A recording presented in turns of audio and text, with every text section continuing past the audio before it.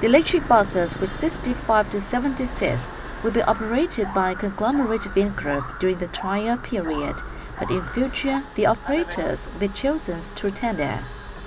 9 new bus stations, a depot and a 12,200 square meters parking lot at Vinhome Grand Park in Thủ Đức City will be built by the company.